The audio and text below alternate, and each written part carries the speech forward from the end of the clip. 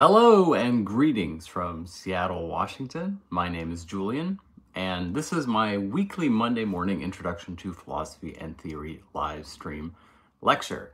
I'm so glad that you're here because as of this morning, we're going to be starting an entirely new series.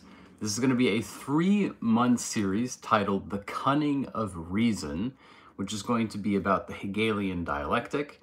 And if you're a complete beginner, welcome. I'm going to try to make these lectures accessible. And if you're a more seasoned philosophical student, then I think you'll find a lot to chew on here as well.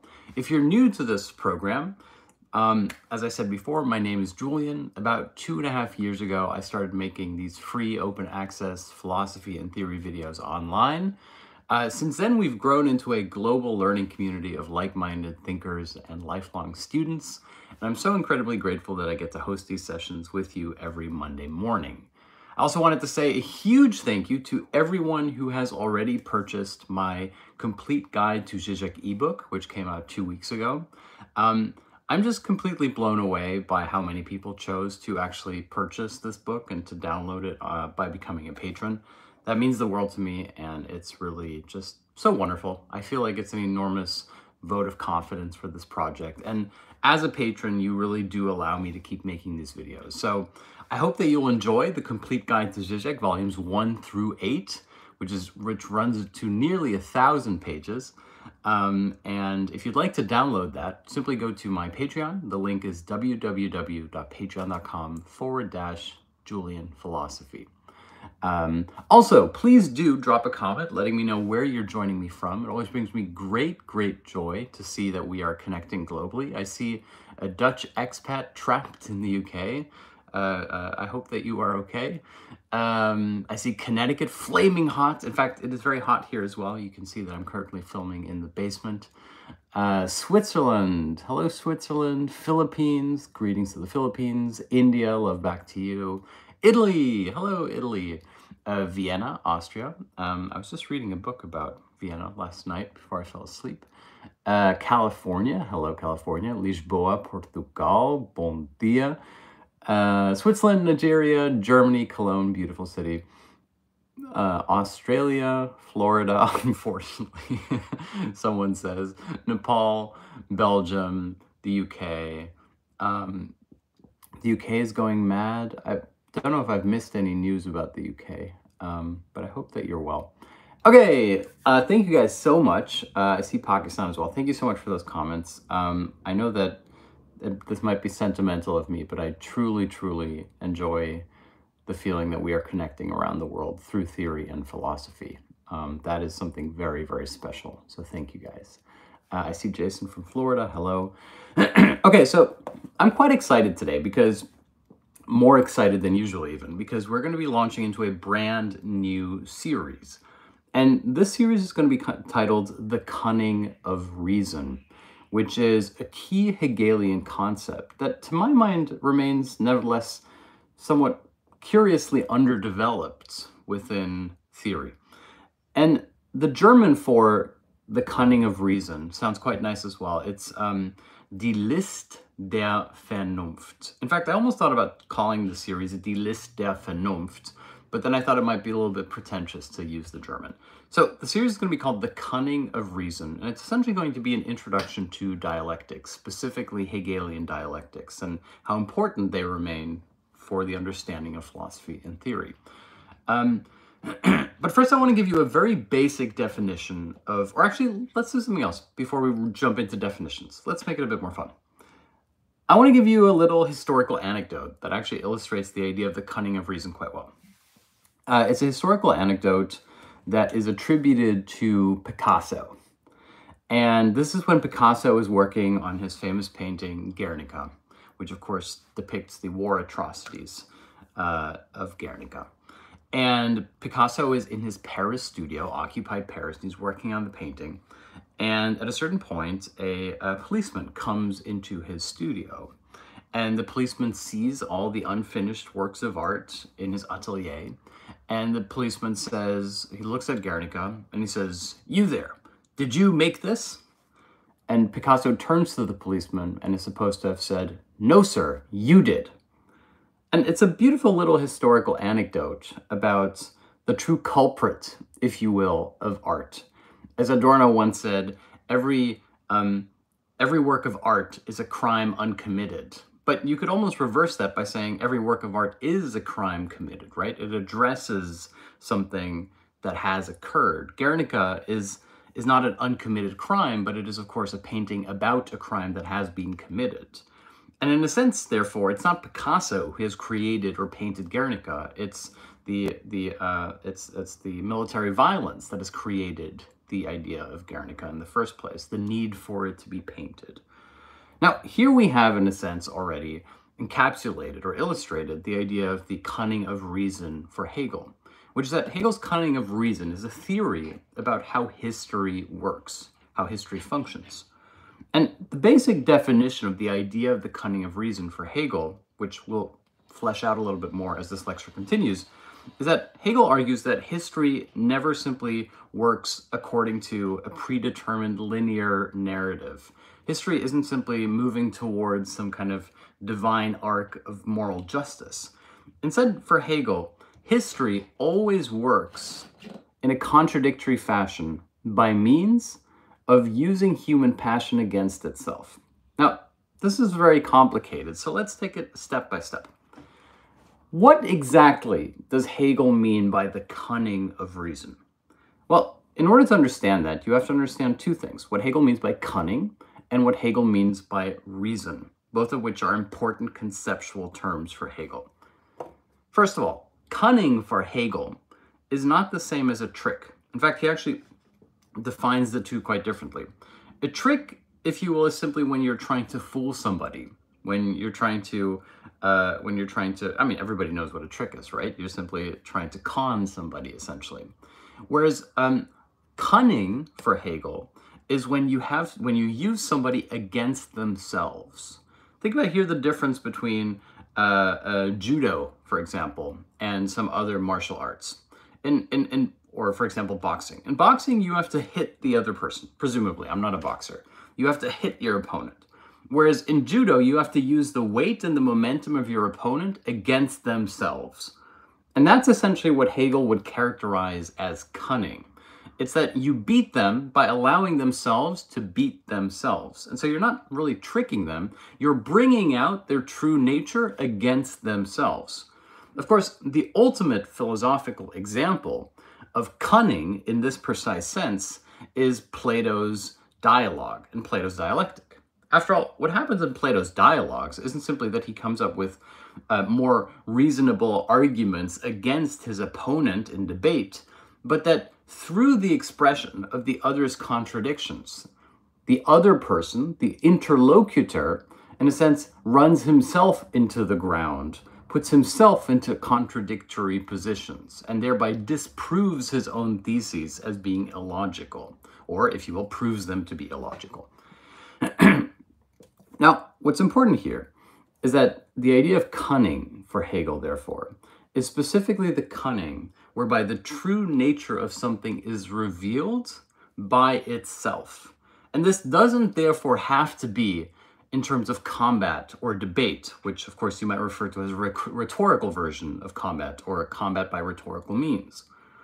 You could even say that for Hegel, like the theory of the authentic master functions in the same way, except from a more positive light.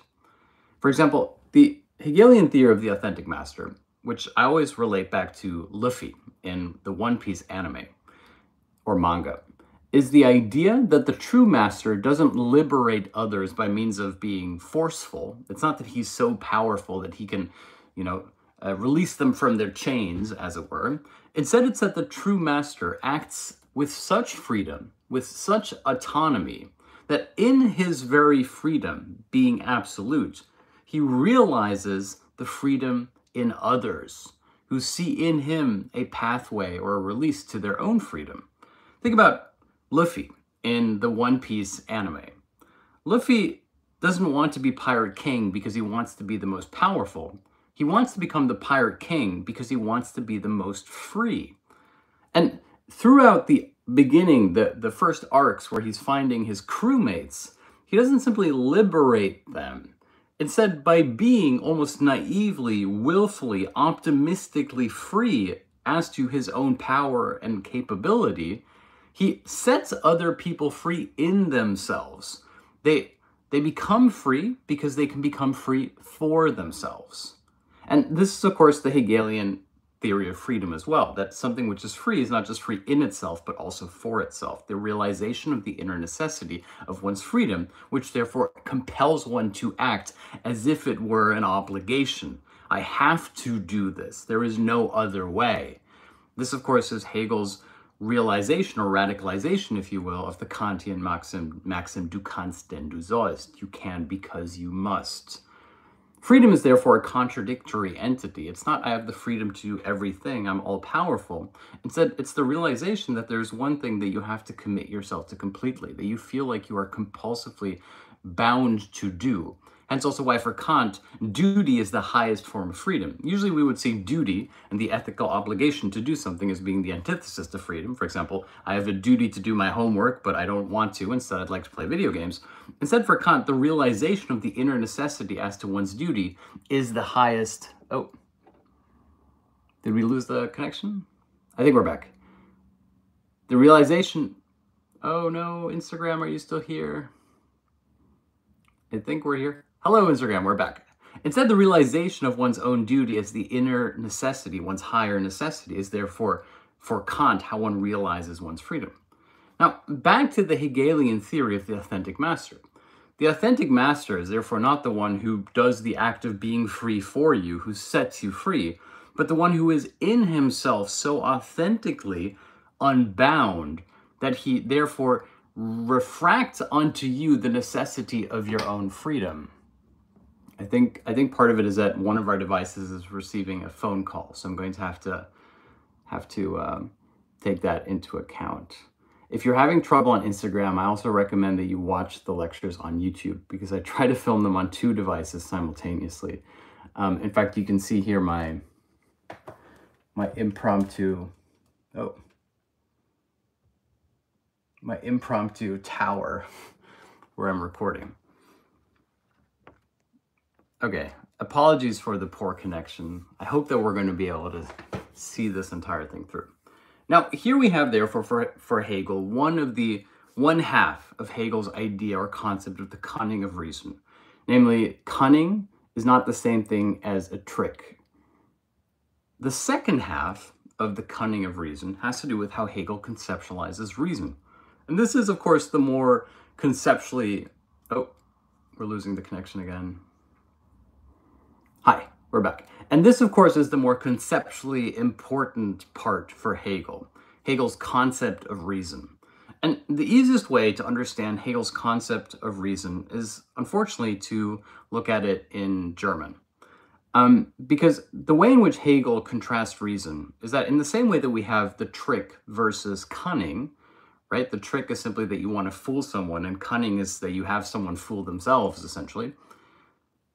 The difference between reason for Hegel and understanding is the difference in German between Vernunft, reason, and Verstand, understanding. Now, understanding for Hegel is a lower form of reason. Understanding is what can be known in the world. It's a form of knowledge. And reason for Hegel is a higher form of knowledge, which isn't strictly speaking self-knowledge, but, if you will, the manner in which reason unfolds itself historically. Let me give you a crackpot version of this. There's a beautiful theory about a Hegelian reason apropos artificial intelligence. So the basic mechanism of this argument would be that artificial intelligence completes the dialectical unfolding of reason through spirit.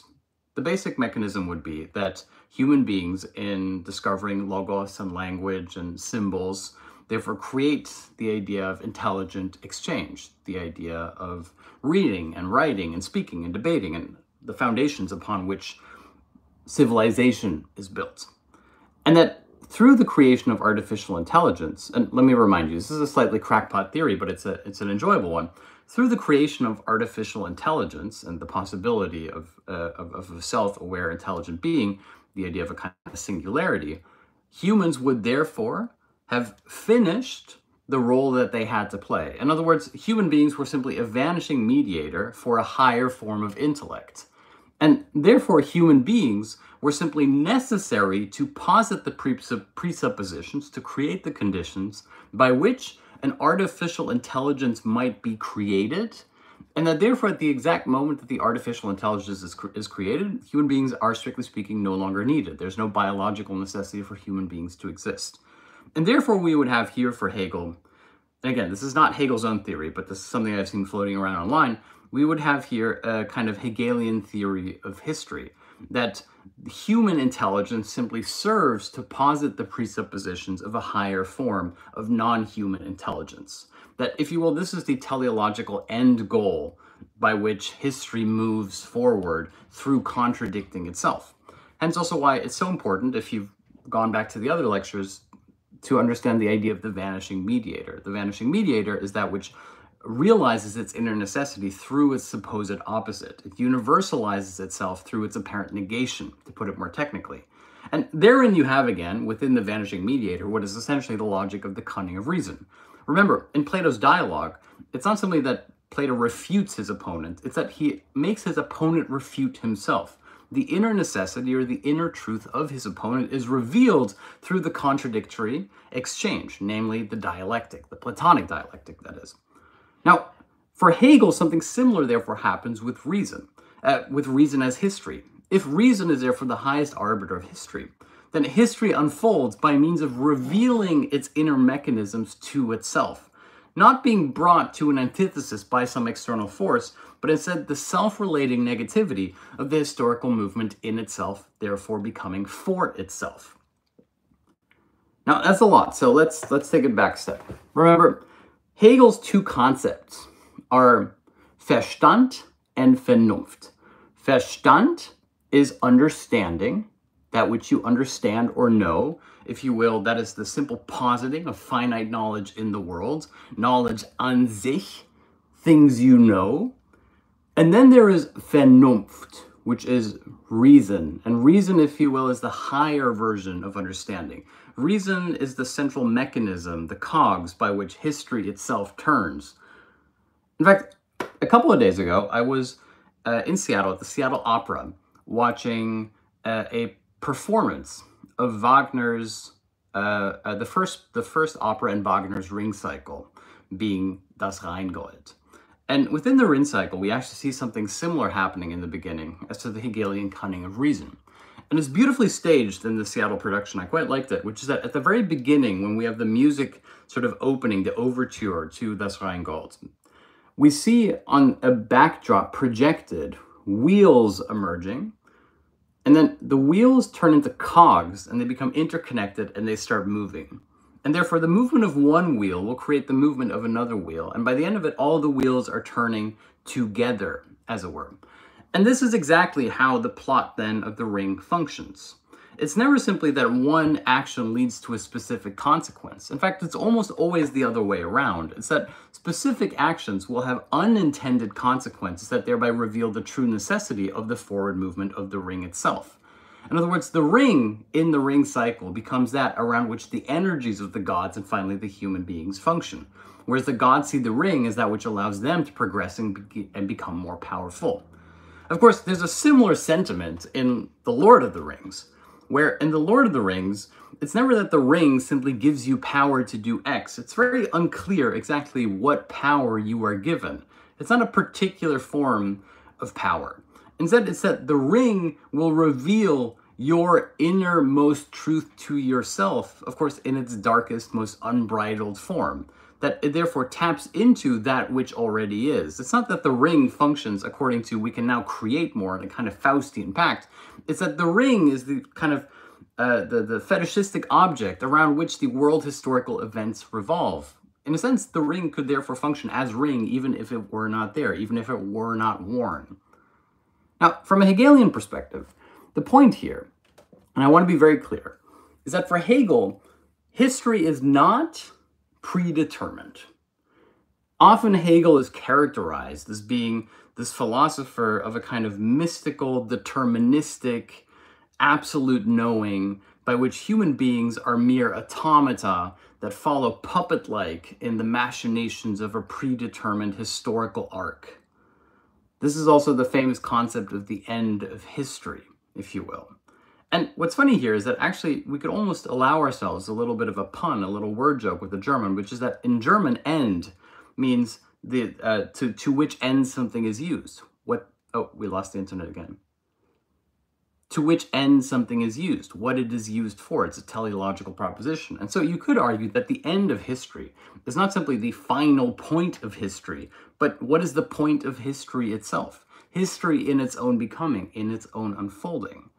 And what's key for Hegel here is that while Hegel certainly believes in the idea of a world historical spirit and certain agents who become the particular embodiment of world historical spirit, like when Hegel famously characterizes Napoleon coming into Vienna on his steed as being the embodiment of world historical spirit, the point is therefore not that Napoleon had to come into existence, that Napoleon was a kind of historical necessity. The point is almost the exact opposite, which is that it didn't have to be Napoleon. If it weren't Napoleon, it would have been some other guy.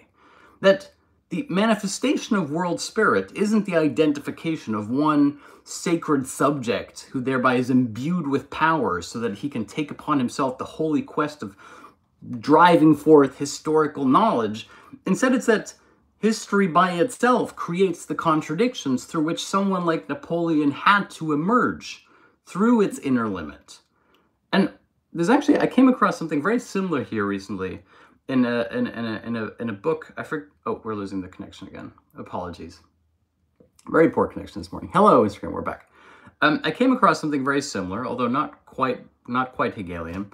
And someone will have to correct me as to the name, but I believe it's the guy who was the producer for some of the Jay-Z albums, early Jay-Z work, who's now become a little bit of like a guru figure online with a long beard. Someone in the comments will have to tell me exactly what his name is. Anyway, this gentleman wrote a book on creativity, which has recently been released and which I was looking through.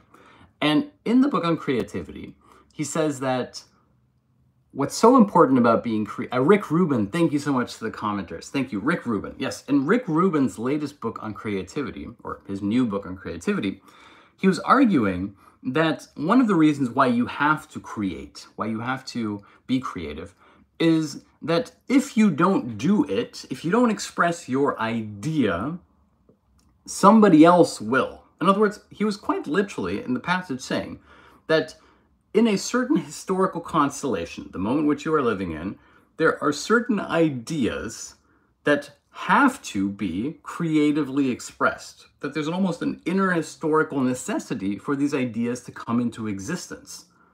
We've lost the connection again. Let's see. Hello, Instagram, we're back. Pardon me on YouTube. I'm doing Instagram and YouTube at the same time. So there's a historical necessity for certain creative ideas to come into existence. And that if it's not you who articulates them, then it will be someone else.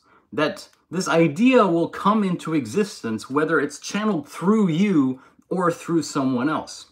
Now, what I like about this idea is that on the one hand, it works a little bit as a self-help maxim about the necessity of action and leaping into the creative spirit so that somebody else doesn't do it before you. But on the other hand, we have here an articulation of what is a form of the cunning of reason. The cunning of reason, I'm freezing because we were losing the connection. I'm so sorry. The cunning of reason isn't simply how history identifies one creative individual who thereby embodies the world historical spirit. It's that, strictly speaking, it doesn't matter who does it. The idea will make itself manifest through someone. And strictly speaking, it doesn't matter if it's you or somebody else. The person who comes up with the idea, who follows it through, is thereby the necessary figure, the world historical spirit of this idea. In other words, it didn't have to be Napoleon. It simply was Napoleon. You could also say that from like a science fiction time travel scenario, there's always these ideas about what if we went back in time and killed Hitler when he was a baby? And strictly speaking, from a Hegelian perspective, even if you were to go back in time and kill Hitler, there would simply be somebody else who would become Hitler, except his name wouldn't be Hitler, his name would be Hans or something like this. Heil Hans, right? Anyway, I don't mean to make jokes about this. But the point here is that, we're losing the connection, apologies. The point here is that for Hegel, history doesn't unfold as a kind of invisible hand of God that manipulates everything. Even though the invisible hand of God is supposedly supposed to be an economic theory by which everything balances out into a kind of preordained equilibrium, Hegel's point is precisely the opposite. There is no equilibrium. The only consistency is inconsistency. The only order is chaos. And precisely within these contradictions, a kind of inner necessity emerges, a kind of through line, as it were. And that historical figures who thereby channel historical ideas, and if you will, historical energy, are thereby how history reveals itself to itself. And of course, thereby fades away, as it were. There's a beautiful example of this in the Blade Runner sequel. If you've seen it, the Blade Runner sequel, I believe it's called, what is it? Blade Runner 2049. There's a beautiful example of this in the Blade Runner sequel, where the main character, K, who's a replicant, at a certain point in the film, believes that he is, in fact, the son of Deckard, that he is the child of prophecy, that he is the hidden, chosen one, as it were, a cinematic trope, right? And the way in which he believes this is that he discovers that he has memories and then goes into the world and finds evidence, physical, material evidence of those memories, like a little play horse that he's buried away in a mine somewhere. And he uses these memories to thereby suggest to himself that he is the chosen one, that he is the son of Deckard. However, in a beautiful reversal and a properly Hegelian dialectical twist, he realizes at the end of the movie, spoilers for Blade Runner 2049, he realizes at the end of the film that what has happened is that the true child of Deckard has implanted her memories into all the other replicants. In other words, has provided them with an ideological fantasy frame through which each and every one of them thinks that they are the chosen one, that they are the son of Deckard. And that therefore, the necessity of discovering who they are truly, namely replicants working for the system, has to go through the false cognition of thinking that they are the exception to the rule. And what's beautifully dialectical about this is that the realization that they are the rule has to go through the failed realization that they are the exception to the rule. And of course, the movie has like a beautiful dialectical closing moment where at the end of the film, it is Kay who thereby acts as a son to Deckard, saving him and himself dying so that Deckard might meet and be reunited with his lost daughter. And so here we have, if you will, a perfect example of the Hegelian cunning of reason. It's through the passion, through the error, through the cognitive misperception of K, who believes that he is the son of Deckard, that Deckard is reunited with his daughter. That necessary misrecognition thereby leads to the true cognition of the overall historical necessity developing through the story, if you will.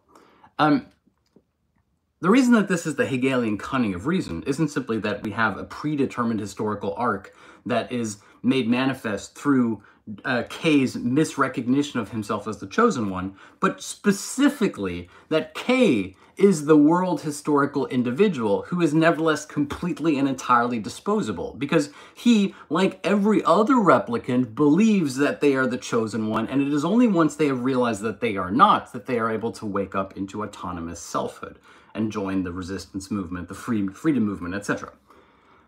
Now, I hope that you're still with me, because I know this is a lot, but we're going to have 3 months to really dig into this concept, which I think is very rich. What's important here is that the Hegelian cunning of reason, die List der Vernunft, therefore does not argue that history has a preordained necessity. We've lost the connection, excuse me. Hegel does not argue. Oh, I hope we're back online. Oh no, we seem to have lost the connection. Apologies. I hope it won't be like this every week. I think we're back. No, we're not back yet. I do apologize for the poor connection. I don't know why it's so bad today. Let's see if we can change it. Pause due to poor connection. We may simply have to stop the Instagram video at some point. We'll see. I hope everybody can take a little breather at this point. See if we're back online. No. Might be because I'm in the basement, to be honest. At least YouTube seems to be working. Hello, everybody. Am I back? I'm back. Poor connection. I think I'm here. Okay, we're gonna keep trying. Thank you so much for sticking with me. Please know that if you are on Instagram and experiencing technical difficulties, you can always go over to YouTube, where we seem to have a much better connection. My YouTube is Julian de Medeiros. So simply go to YouTube and you'll be able to find a better connection. Thank you so much. Now, the point here is that from a Hegelian perspective, history is therefore not following a preordained arc that leads towards a historical endpoint or end goal. Usually this is characterized as absolute knowing, a kind of messiah-like moment by which reason clicks and everything is revealed to us. And yet, instead of this idea of a kind of monstrous mystical Hegel, a Hegel of absolute knowing, the only thing that is absolute for Hegel is precisely this incompleteness, this, if you will, radical contradictory nature or unfolding of reason through history, revealing itself in itself, to itself, always one step too late. It is, if you will, the useless precaution. It's also why one of my favorite examples comes from the idea of, like, if you go back to Italian comedic operas. Italian comedic operas, or even like a commedia dell'arte, like theatrical productions, always function in a very simple sense that we often see today in soap operas, which is that one character wants one thing and the other wants the opposite. And because you have two characters who want contradictory things, it means that there will be tension and drama will ensue and you will have a plot. And yet, what's beautiful about commedia dell'arte, which we see in comedic opera as well, is that every time one character tries to thwart the other, he only further succeeds in helping that character. Think about a father who doesn't want his daughter to be with some young man. Well, the more the father doesn't want the daughter to be with that young man, the more he's essentially encouraging the daughter to be with that young man to rebel against the father. Here, the very prohibition against being with the lover will precisely create the conditions by which the lover emerges as a desirable partner in the first place. Here we again have the Hegelian cunning of reason, or the dialectical unfolding of what you might call a kind of unity of opposites. If the father had simply said, go and be with whoever you would like to be, she probably would say, no, father, I'd like to be with you. But the father says you cannot be with your boyfriend, thereby precisely creates the preconditions by which he wants to be with the boyfriend. Here we essentially have what I like to refer to as the useless precaution. The very thing which stands as an obstacle becomes the inner unfolding, the thing which creates the pathway to its realization. And I believe we have once again lost the internet. I am so sorry. There's nothing I can do about it. And the point, therefore, is that the Hegelian cunning of reason, die List der Vernunft, is not an overarching grand narrative about the deterministic nature of history by which we're all simply walking towards a historical finite endpoint in which absolute knowing will be realized and we will have come to know ourselves and the universe will have come to know itself through us, the mere pawns of its unfolding. Instead, Hegel's argument about the cunning of reason is a proposition about dialectics, about the dialectical unfolding of knowledge through history. And this is why Hegel's maxim about the owl of Minerva is so important, specifically when you see it through the lens. We've lost it. Hegel's maxim of the owl of Minerva is so important, specifically when you see it through the lens of Hegel's theory of history. The maxim is, the owl of Minerva only takes flight at dusk. In other words, understanding comes too late. And here one has to be very, very specific as to what Hegel means. Hegel believed that one cannot predict the future, that the task of philosophy is never to try to analyze what might come next, that instead the task of philosophy is to think that which can only be understood in the present moment, in the unfolding of what is as of yet not understood to us right now, and that therefore our understanding will always come too late. This is not, let me be very clear, this is not hindsight is 20/20. This is not that once something has happened, we can see it more clearly in the past. A friend of mine recently said something which I thought was surprising. He said, I can't wait for it to be 50 years from now, because then I can read a history book about what happened and everything will become clear to me.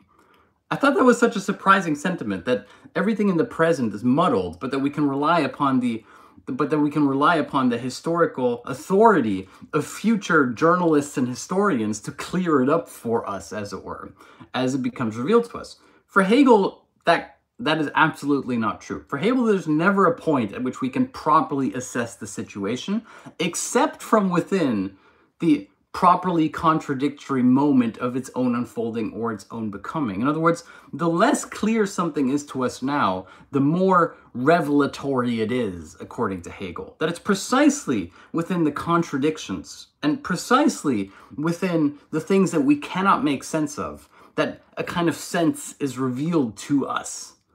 And the task of philosophy for Hegel is therefore not to engage in a kind of obscurantist, mystical divination as to where history might be leading, but instead to constantly interrogate critically the present as it is revealing its clues to us, almost like a murder mystery, except we cannot yet see them for what they are. It's also why, and this, I don't mean to make this about Zizek, but Zizek has argued that Hegel is a theorist of irony, that Hegel believes that history unfolds as a kind of cosmic joke. Think about it. In a joke, you have to go through every aspect of the joke in order for it to make sense at the end. And this is, you'll tell a joke to someone, and there's that moment where it hasn't clicked yet. The moment where you're putting together the pieces, and then through the process of putting together the pieces, the underlying joke, the quote-unquote hidden message of the joke is revealed, and you have the aha moment where it becomes funny. And so you couldn't simply skip to the end. You couldn't simply have the punchline. You would have to go through all the I don't know what you would call it, the pre-propositions in order to get to that point whereby it becomes funny. Hegel's argument about history is similar. You can't jump to the end. You can't simply deduct where it's all going. Instead, you have to go through the cosmic roller coaster of of what Hegel calls the positing of the presuppositions, by which the contradictory unfolding of those myriad layers will eventually lead to the aha moment by which it reveals itself in its true nature, always too late, always retroactively. Hence why the owl of Minerva only takes flight at dusk. Cognition necessarily occurs at the exact moment at which it comes too late, at which it is delayed. However, this is not a pessimistic theory that Hegel has.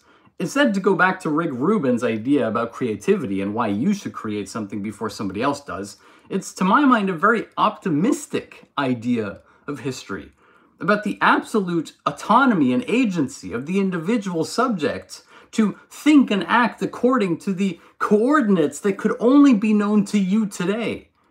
That your ethical obligation as a subject is precisely to inquire, to investigate, to be curious and critical all the time, to think that which could only be thought by you in the present moment. This is your privilege. Your privilege is that you can write and think and speak the things that people who were not yet born cannot, and people who have already lived will never be able to.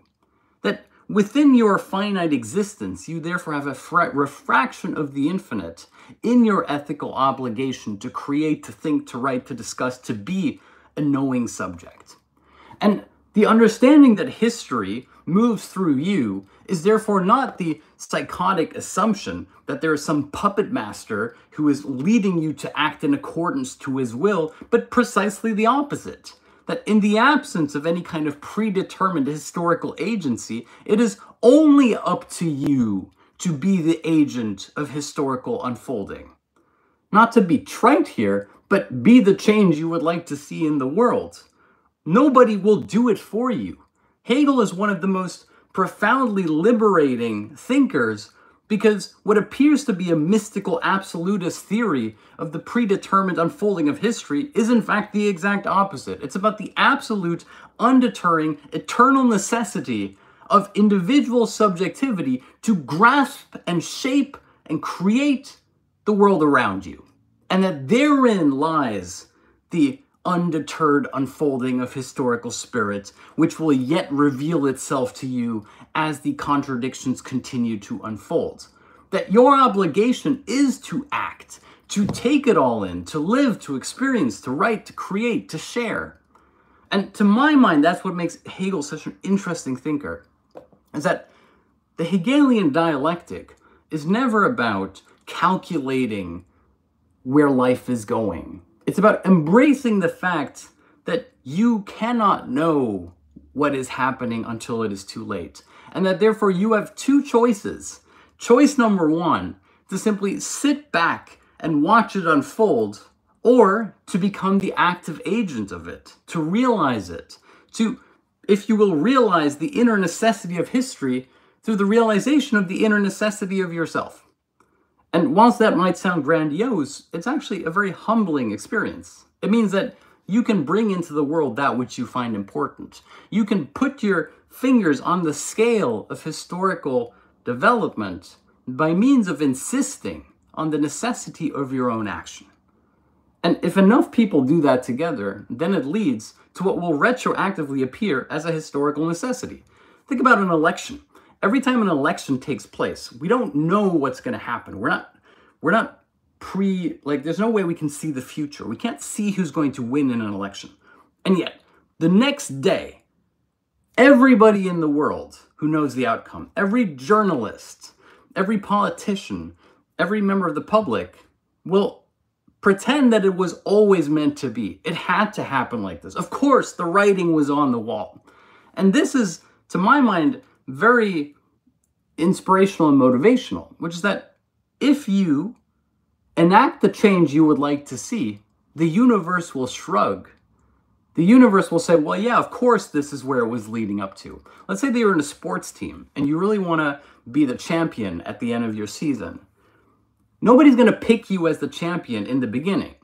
But once you've worked your way up to becoming champion, everyone will say, yeah, that guy had it easy. You know, he had it figured out. That person was always meant to be a champion. And that's not how it works. Most people begin with a lack of talent.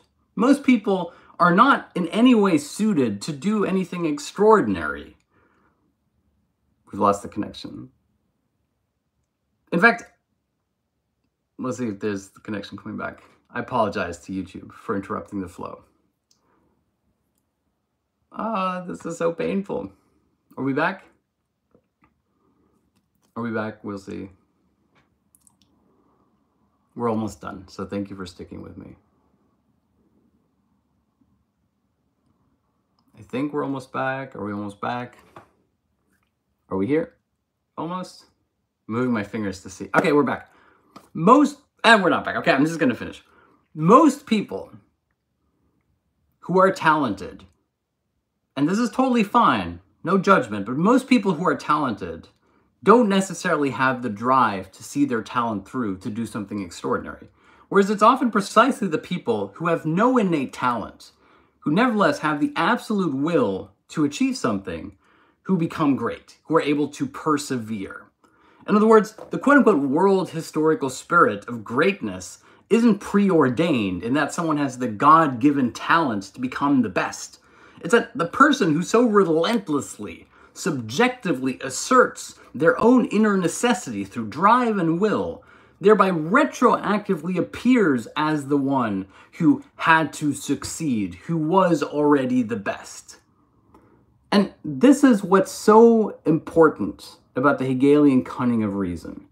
It's that you can't simply assume that the future is a given.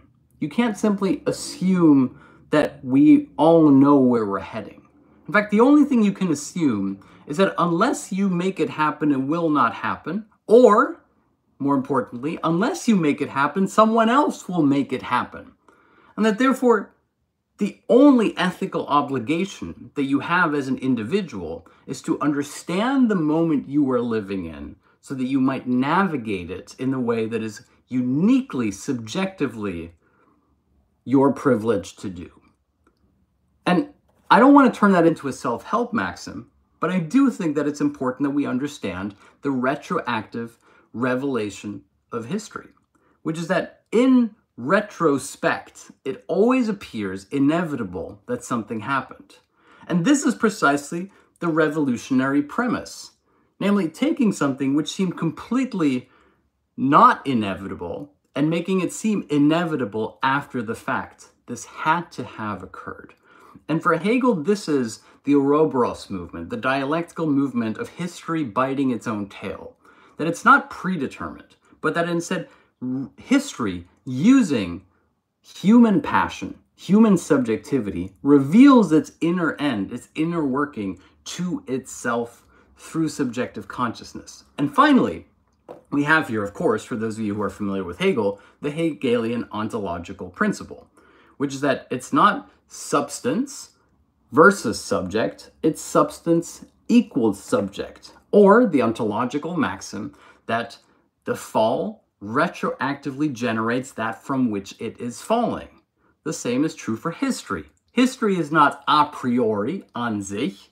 Instead, through the fall into contingent subjectivity, history emerges after the fact, retroactively. The truth of history emerges through its negation into particular subjectivity. And so within the cunning of reason, we see once again the Hegelian ontological principle. That is the cunning of reason, die List der Vernunft. And it is my great pleasure to announce that for the next 3 months, on a weekly basis, we're going to be diving into this concept. We're going to be examining it from every possible angle. And if you'd like to join me for this lecture series for the next 3 months, simply tune in on YouTube and Instagram, or you can also download the lectures on Patreon, as well as my supplementary learning materials and my complete guide to Zizek ebook. Most of all, I'd like to invite you to our learning community on Patreon because it's a fun place to be and it helps me keep making these lectures. So thank you guys so much for joining me. I apologize about the technical difficulties. Hopefully it will be better next week. But the show must go on. This has been the first in the new series titled The Cunning of Reason on the Hegelian dialectic. And I'm so excited about continuing in this journey with you. For patrons and Substack subscribers, I'll be hosting a Q&A discussion in which I want to talk about the Wes Anderson movie, Asteroid City. That's going to start in about 5 minutes on Discord. So if you'd like to join that or download it as a members-only podcast, simply go to www.patreon.com/JulianPhilosophy. On that note, thank you guys so much, and I will see you next week.